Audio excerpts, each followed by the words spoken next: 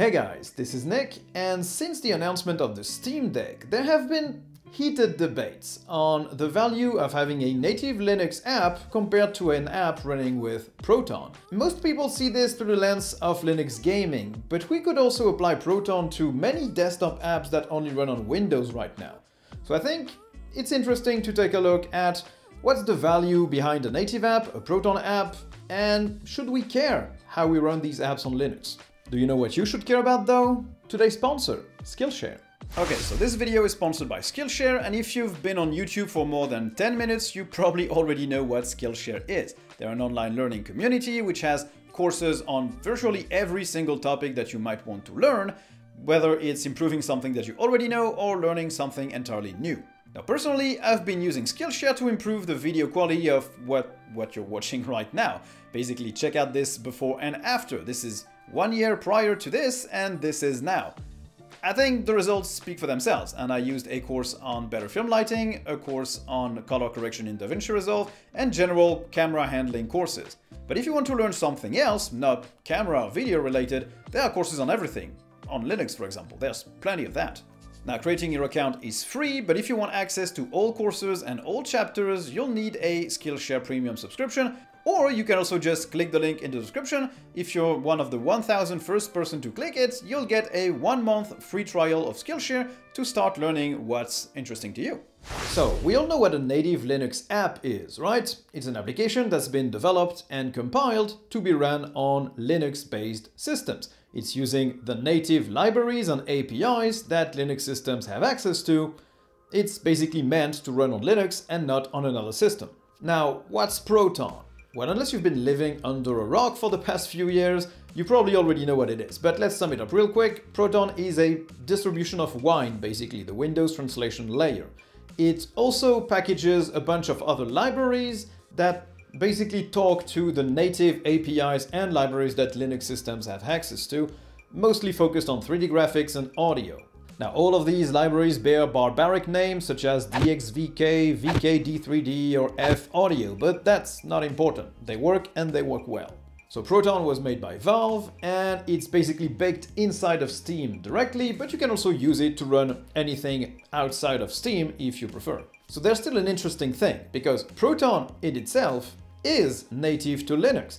It's not an emulator, it's not a virtual machine. It's native Linux libraries. They just take the calls that Windows applications make and they translate them into calls to APIs that Linux has access to. So in that sense, a Windows application running with Proton is basically a native Linux application. But for the sake of being more clear here, we'll refer at applications developed specifically for Linux as native apps and the rest as Proton ports. Now, Proton is good. It's really good at what it's doing, and if we can believe Valve's claims, it's going to be even better before the end of the year because they aim for 100% Steam library compatibility through Proton, including those pesky anti-cheat programs. Which means that finally I'll be able to remake that How to Play Fortnite on Linux video without being all clickbaity about it. Now, Proton is so good at what it's doing, in fact, that some companies that have traditionally been porting software to Linux have announced that they would maybe start looking at other opportunities to work, because they feel that their work is not really needed anymore. For example, Feral Interactive, which is notable for bringing to Linux all the Tomb Raider series, the Dawn of War series, or the Total War series, they have recently announced that they wouldn't port Total War Troy when it releases on Steam. They won't port it to Linux, because basically it's gonna run with Proton and they don't see any added value on it. They will still port Total War Warhammer 3 apparently, but not Troy. So they are starting to lose interest in that sector because Proton basically does it all without them having to do any work. You also have Frozen Byte Interactive, which has created the Trine series and the more recent announced Starbase. This developer actually told people to use Proton to run their games instead of using the native Linux ports that they themselves made, citing the fact that the Proton port will have better compatibility, better performance, better stability, and work better with various input methods. Now this is seen as a problem by a lot of people, because surely if developers feel that Proton is a magic bullet that allows them to just write for Windows and run on Linux on top of that, then surely they'll never think about making a Linux port, right? Now this might be true. As a developer, the cost of making a port for another operating system and to maintain it is pretty high, and the most optimistic overviews place Linux at maximum 3% on the desktop. Then again, should we count Android? Should we count Chromebooks? Should we count servers? Because you could game on servers. What does life even mean? But on top of porting the game to Linux, you also have to maintain it afterwards. You have to provide support for the various distros that people will use to run your game, even though they're supposed to be all using the same game. You could have issues, and you have to port all the updates and the DLC that you will create. And this can even restrict your technical choices, because if you have a Linux port and a new library that does something awesome for your game is available, but not for Linux, then you can't use it, or you need to stop making a Linux port. That's what happened for Rocket League, for example. So Proton provides developers of games and applications a unique opportunity, because you can basically just develop your game or your app for Windows, and then you either ship the game on Steam and Linux players will be able to play it, or you package Proton within your app and you distribute it as a Linux version and you call it a day. So yes, of course, Proton will make developers less likely to make a native Linux application or game. But is it really an issue? Let's split the analysis into two groups, games and applications. For games, it's not really a big issue. Like, Proton is a translation layer, so it's gonna have some kind of performance overhead in some cases, from 5 to 10, maybe sometimes 20% less performance compared to the same game on Windows. But compared to the same native game on Linux, the performance difference isn't really existent. A lot of older ports for Linux were made using OpenGL, and that's a far less performant API than the native Vulkan or DirectX 12. A lot of games running through Proton that had an OpenGL port for Linux run way better under Proton than they ever ran as a native Linux version. And for games who use Vulkan directly on their native Linux port, well, we now have Fidelity FX supersampling, we have DLSS, which are technologies that will basically make that performance difference go to zero. These two technologies allow a user to render a game at a lower resolution, but to upscale all of the assets to a higher resolution. And honestly, not a lot of people can tell the difference between an upscaled game and a game running at the native resolution. Okay, purists with your 8K screens and your Digital Foundry level skills of IP ping, maybe you can tell the difference. But the average gaming kiddo can't. Now, I'd even go as far as saying that in some cases, a game running with Proton is better than the native Linux port that we got. Two examples here, Borderlands 2 and Total War Warhammer 2. Borderlands 2 has a native Linux version. It runs pretty well. Thing is, it got a last DLC right before Borderlands 3 released, and that DLC never made it to Linux and never will, because the developer just didn't see any advantage to port it, and so they just left the port to die. For Total War Warhammer 2, the problem is different. You have a native Linux version, and it's getting the updates and the DLC 3 weeks to a month later, and that port also doesn't have cross-play with Windows players. The Proton ports for both of these games, the Proton versions, well, the Windows versions running with Proton, they work great! They have better performance, they have better stability, you get all the updates immediately, and you can play with your friends, and you've got all the updates and all the DLC. There is no contest here. Sometimes, the Windows game running through Proton is better than the native Linux version that we already have. Now, for desktop applications, which we haven't seen much of, if at all, but Proton could be used to run these desktop applications, especially since it bundles the XVK and stuff like that, so it could even be used to accelerate with your hardware, with your GPU, it could be used to accelerate programs that depend on graphics, like Photoshop, like Adobe Premiere, like AutoCAD. It could be a real opportunity for developers as well.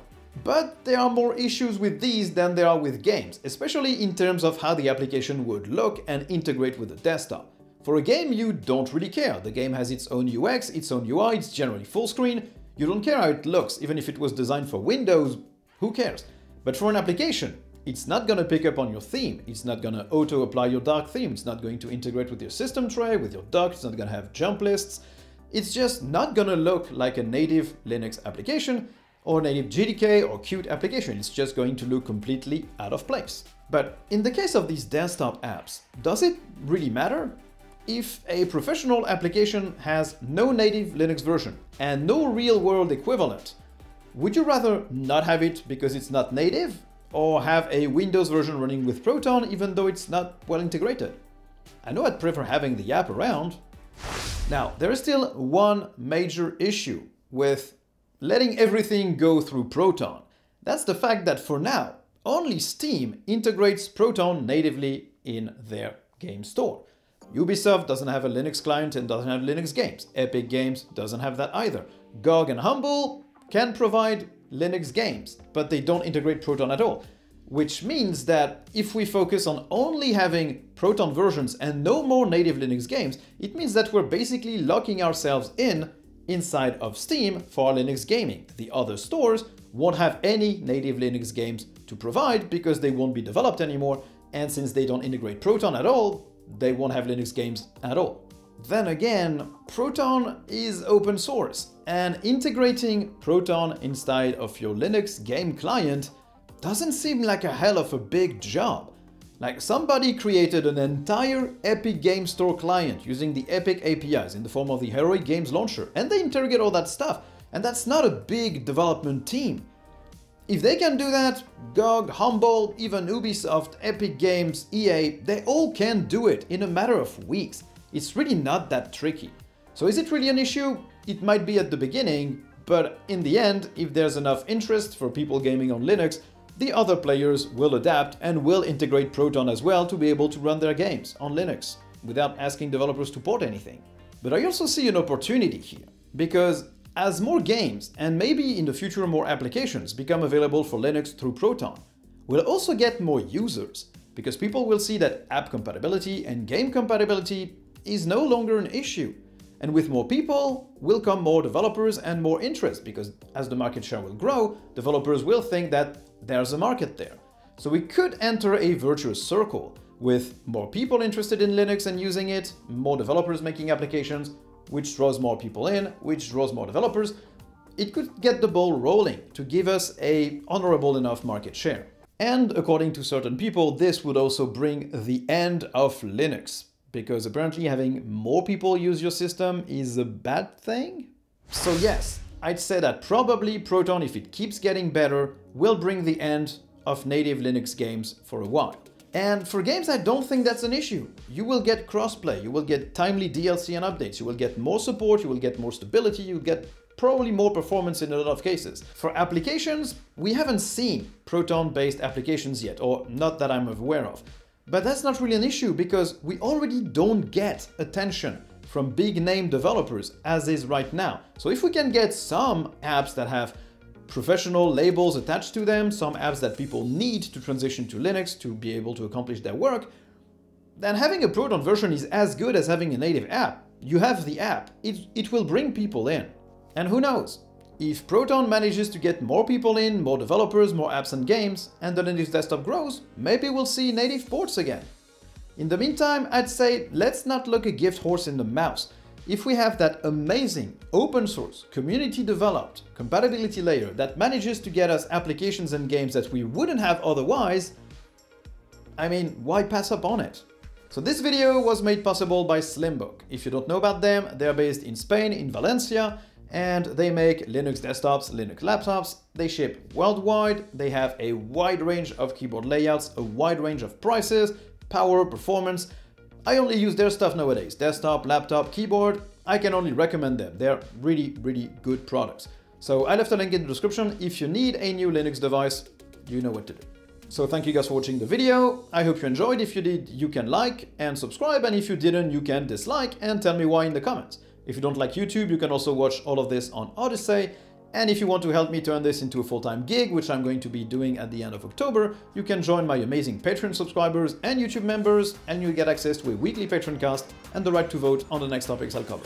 So thank you guys for watching, and I'll see you in the next one. Bye!